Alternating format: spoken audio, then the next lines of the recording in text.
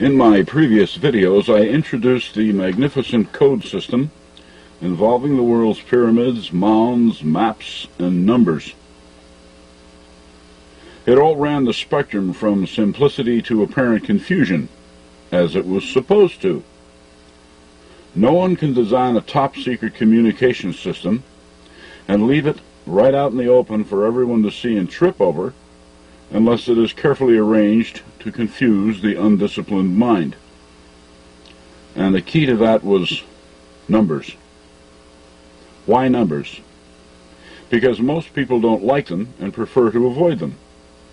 Even worse, the undisciplined mind can assert meanings to numbers that can look logical but be something else. And it does happen. For example, from the ancient science of gematria come a host of well-organized rational numbers, sacred numbers, which few people understand. A few are shown here. For example, 144 and 432. The 432 being 3 times 144. Other of these numbers, such as 54, 96, or 2160, while they are often considered sacred, are not gematrian. But when one looks closely, all of these numbers can be found.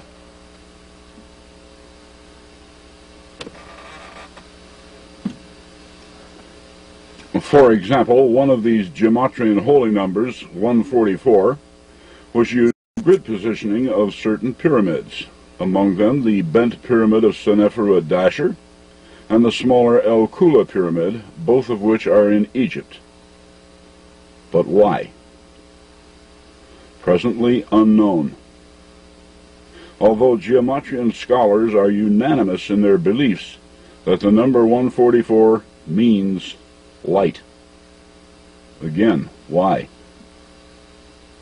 If the El Kula and bent pyramids do represent light, why don't they light up for us? Or at least glow? Where's the switch that turns them on? A frequency, perhaps? A musical note? Maybe from a trumpet or a host of trumpets? What will it take to prove the gematrians' theories or belief systems? Or to disprove them?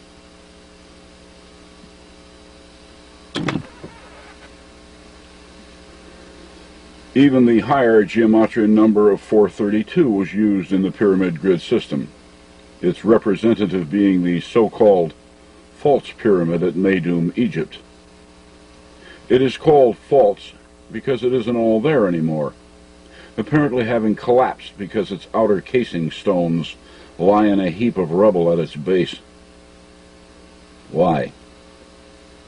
Faulty construction techniques? That I will never believe. More likely it was something else. Something probably deliberate.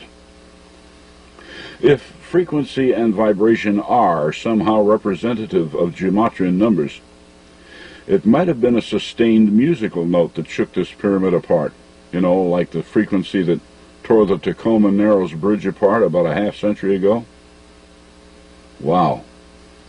If that's the case, then it was probably a good idea to have established our standard A note in music at 440 vibrations per second rather than 432.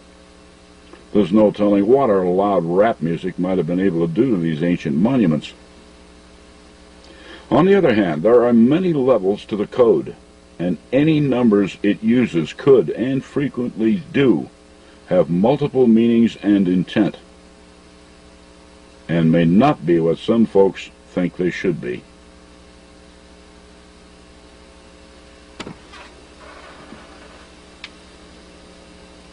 Another anciently used number was 96.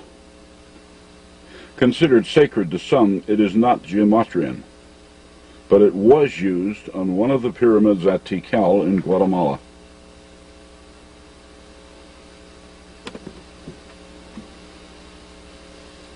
This one is known as Temple 1, the Temple of the Giant Jaguar. It is taller than it is wide at its base. Steeper are its sides than any pyramid ever built in Egypt.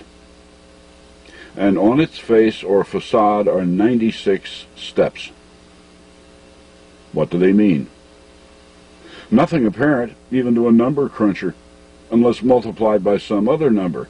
Hence they can be made to say almost anything we want them to, according to one's belief system or imagination. But in order to find the intended meaning of Temple 1's 96, we must get into the architect's mind. How do we do that today? He's been dead for centuries. We'll have to study his pyramid logic, and that of the global matrix to which he was responsible. Now here's the kicker. Once we do that properly, the pyramids of the global matrix system become as the individual pages of an encyclopedia. And its first chapter deals with Earth history.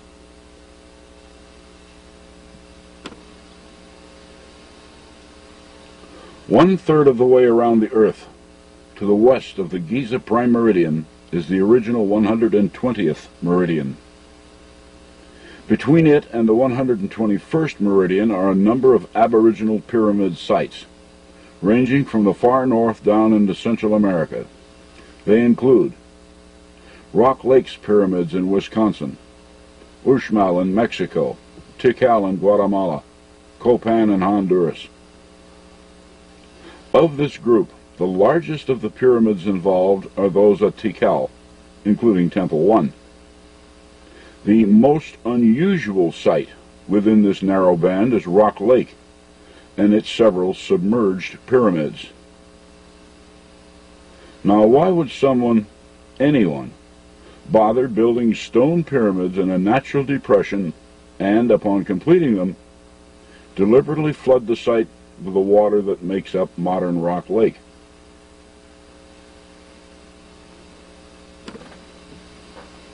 Unless they are trying to explain something to us, which we're unable to see or find. Notice that the code's grid latitudes for both Rock Lake's Delta Mound and Tikal's Temple 1 are identical, 2788.548.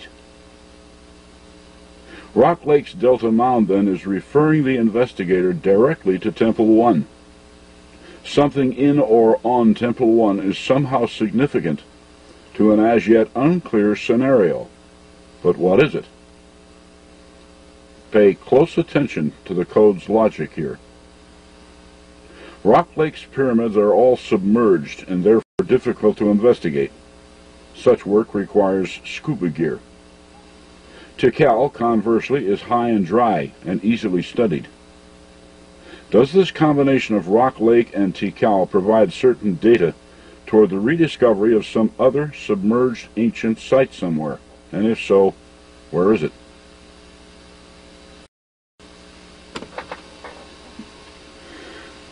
It's in the west, in the direction that Temple 1 faces, at Tikal. West to the Pacific Ocean, Hawaii, Japan, and beyond. But what's out there? Those 96 steps on its facade will explain. They face westward, the long way back to the prime meridian at Giza. So take the problem to Giza, and from there, come back eastward from Giza, a total of 96 meridians, to the Ryukyu Islands southwest of Japan. On our modern maps, that would be 127 degrees east of Greenwich, but that doesn't concern us here.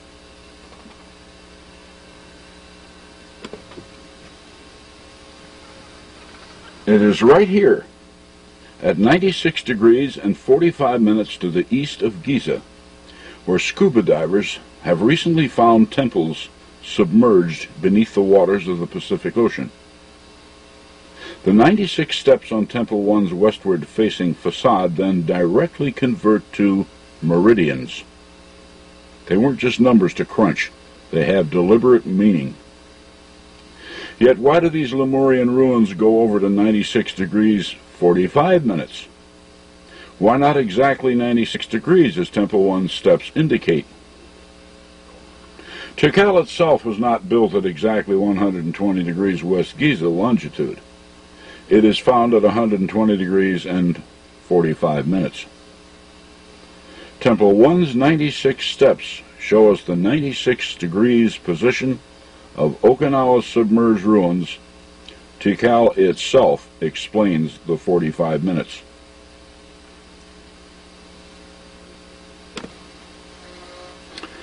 A simple scenario, what? Tikal's Temple 1, high and dry, taps the logic from Rock Lake submerged pyramids and transmits it westward in the direction it faces to explain where to find those submerged ruins off Okinawa. Magnificent. So if we ever wish to find the fabled lost continents of the past, well, now we know how it's done.